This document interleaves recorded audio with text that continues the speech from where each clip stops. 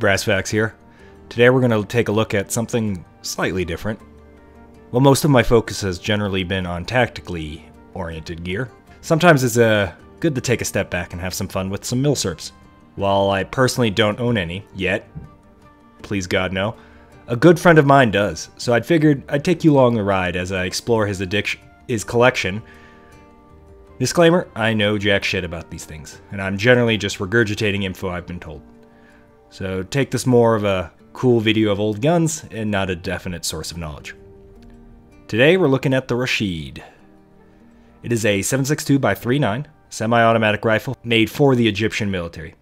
Much like our M14, these things were going to be the next coming of Christ, and then after being introduced got promptly replaced by the Mahdi within 2 years, as the Soviet AK variants began their complete takeover of the non-capitalist world.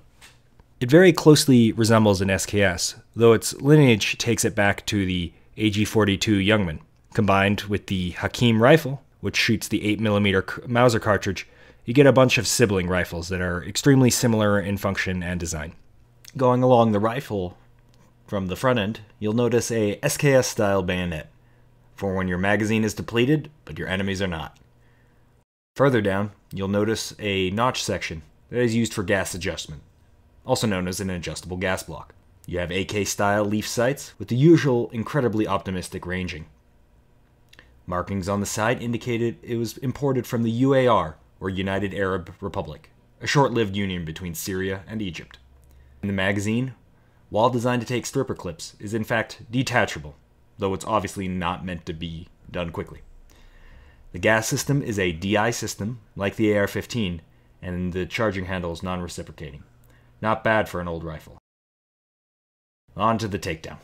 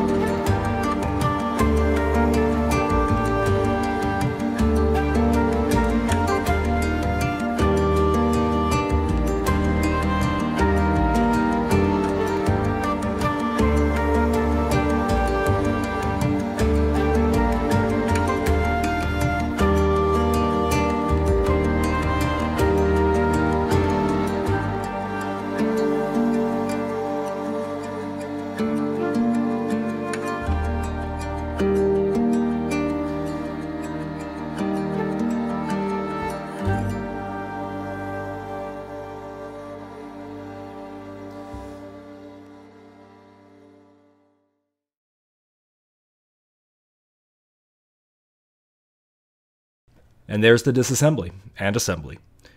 Only about 8,000 of these were ever made, but it's not particularly in demand regardless of its cool feature set and accessible round.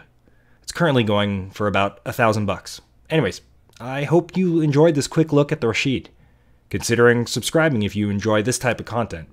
I also got a bunch of cool stuff coming up. More milsurps, night vision, and reviews. This has been Brass Facts for you. Have a nice day.